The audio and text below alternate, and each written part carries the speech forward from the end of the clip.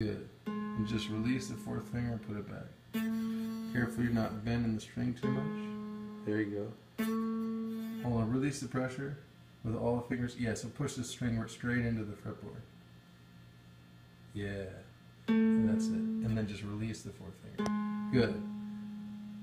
You could play around with him kind of leaning over on his buddy there. Right? On the third finger if you like. Just experiment with that. Oh, but don't let him come over and lean too far because you want to get weird. That's it. Good. Slow and legato.